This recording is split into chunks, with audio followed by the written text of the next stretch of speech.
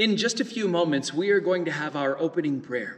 But first, I want to recognize that today is a very special day in our culture, and I want to wish a happy Mother's Day to all the moms who are joining us this morning. While not everyone watching today is a mother, I'm pretty sure that everyone watching today came into this world by way of a mother. And so we are going to take just a few silent moments at the beginning of our prayer today to remember and give thanks for our mothers, or for those people in our lives who have mothered us in some way. Will you join me in that? Let's bow our heads in prayer.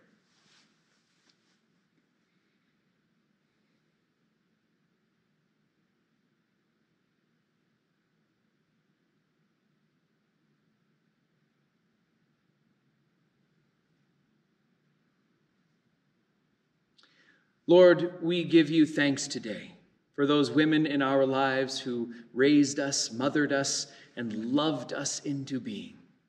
Help us to love each other with that kind of care and compassion, and forgive us whenever we fail to live up to that standard. We know that just like a kind and faithful mother, you do not give up on your children.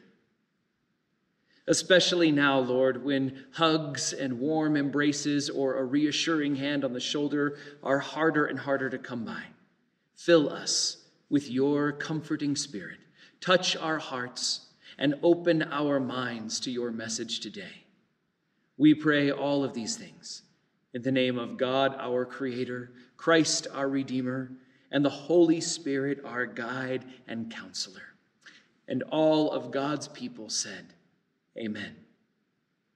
Our opening song this morning is Praise to the Lord the Almighty, which is number 35 in the Presbyterian hymnal. We'll also put the words on the screen so that you can sing along at home.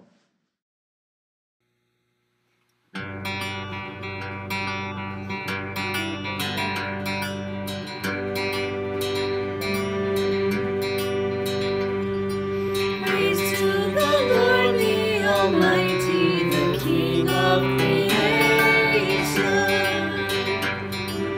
Oh, my soul, praise him, for he is thy help and salvation. All ye who hear, now to his temple draw near. Join me